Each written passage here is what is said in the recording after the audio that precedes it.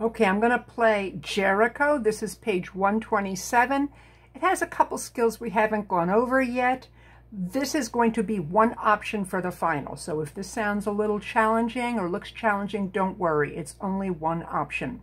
So the song has 2 lines. It goes back to the beginning with a repeat. Then it goes to the second line, and after 2 measures, it skips to the last line. That's called a first and a second ending. So it's in a newer position. It's the only thing we're going to look at in this position. And the left hand, instead of starting in this 5-finger position on C or even up higher on G, it's going to go down. It's going to start on an A. And you know what? This E, I think, is going to be off camera. It is. I'm going to move this down a little bit. All right. And I think that's still enough for the right hand. Yes. All righty. Okay. I'm going to play it at a moderate tempo. Not real slow as it could be played, and not super peppy.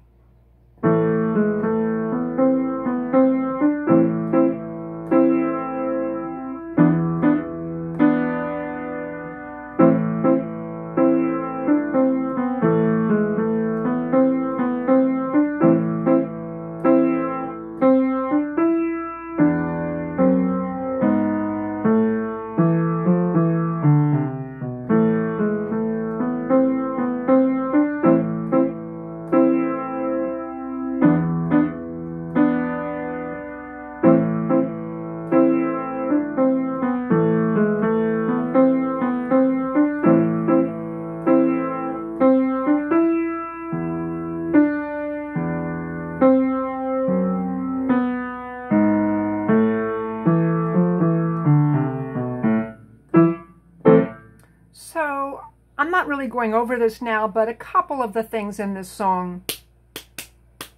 Swing feel does not have to be played that way. It could be played. So swing feel or not, by preference, it has something called syncopation. That's when an accent is kind of shifted forward. There's a pink box at the top. We're not going to worry about that now, but the effect it creates here, it's that third interval on the right hand. This one. Those are the notes that are syncopated. It's really just a descriptive term. There's nothing scary about it. You just have to kind of learn how it sounds and how to do that. A common example that most people have heard is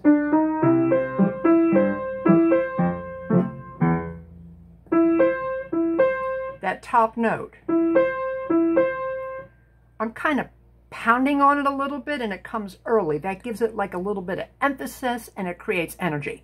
So that is going to be one choice for the final. One of the choices for the final is not in this book.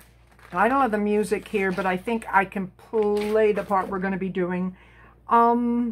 It's in the G position. And here it is. It's part of Minuet in G by Bach.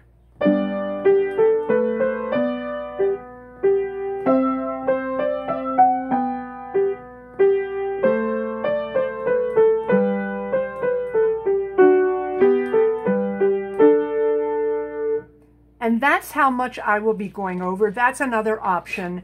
And then the third option will be something that we go over back in the section before the final, but after where we are now. A lot of songs in this area we're not going to be doing. We will be working on page 113, Can, and 115, but we're not starting those yet because that has a whole new thing, and we're not doing that until we have these first 2 quizzes done. We will not do 110. So last class I played 109, which I said could be an option if you're interested. You know, I'm not actually sure if I played the whole song or just the intro, but that's definitely something that people can do, but is not required. So I went over fairly thoroughly page 108 and 107. And okay, hi, Simit. And I'm trying to see, it looks like there's just 2 of you and 1 of me. Not too many, but that's okay. Let me pop over here for a sec. So, when did you pop in, like in the past couple minutes, like the past minute or two? Because I was over at the piano. Did you just join us or did you hear a little bit? I was here for like 4 minutes, I think.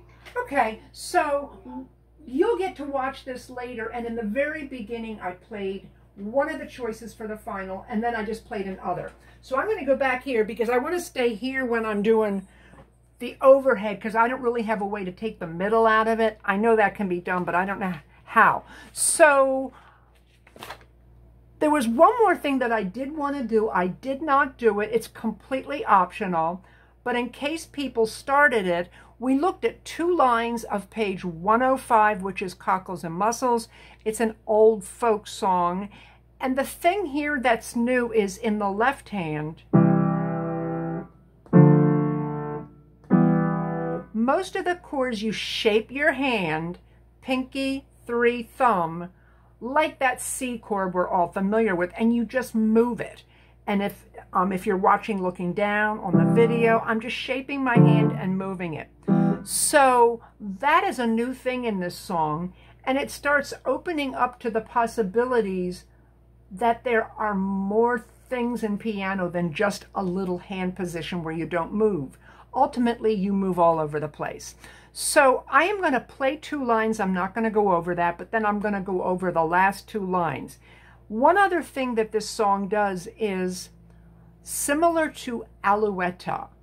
Part of the melody is in the left hand. So if I just play the melody in the beginning,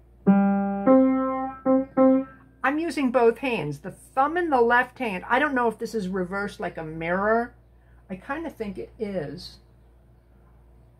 But I don't know a way to change that. Because lots of times I watch piano videos and they're backwards like a mirror. So when I watch people, it looks like the melody right hand part is in their left hand. So I don't know if that's what's happening here, but you play, this is my left hand, whatever looks like to you. You play 1 note and then the other hand continues with the melody.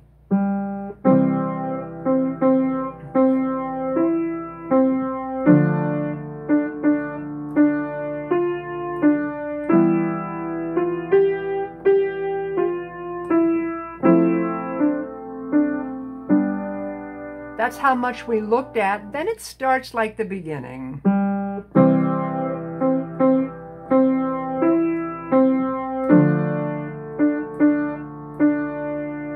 Different.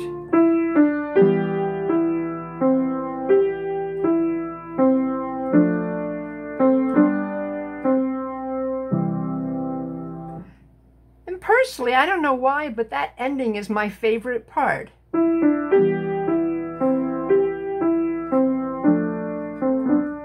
Something about that repetition almost starts to sound like Coldplay, maybe?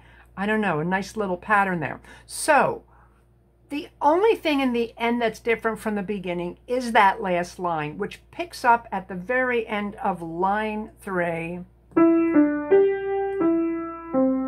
And what you should notice is that that first measure is a C chord. But it's not blocked together. It's played 1 note at a time. We call that broken. It can be called arpeggiated. That happens 2 times.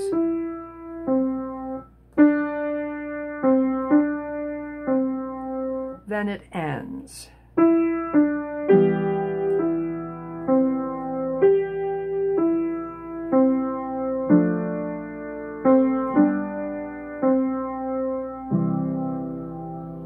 Now another key characteristic of this is the rhythm with a dotted quarter, then an eighth, which then leads into a quarter.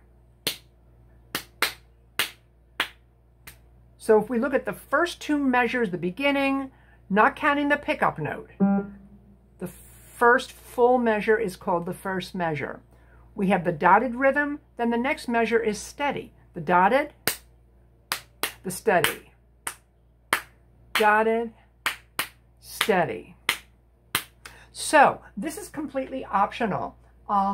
It looks to me like there's two of you here. I don't see anyone else who's joined us. So if you like this, if things are going well, you might want to finish it. If you're really feeling your time's kind of crowded, my suggestion is you look at the first 2 lines. Don't worry about absolutely perfect. Just try to get those lines down where your left hand moves over. See if you can coordinate that. Once you can do that, focus on the other things. So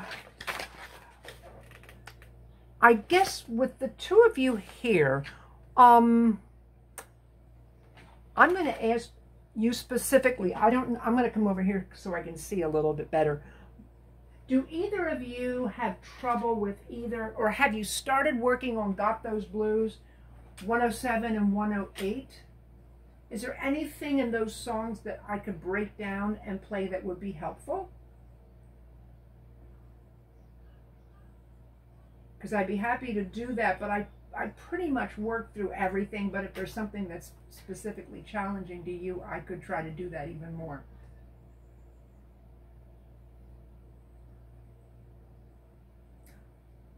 Okay, if you're both okay, can you just tell me you're okay so I don't just think maybe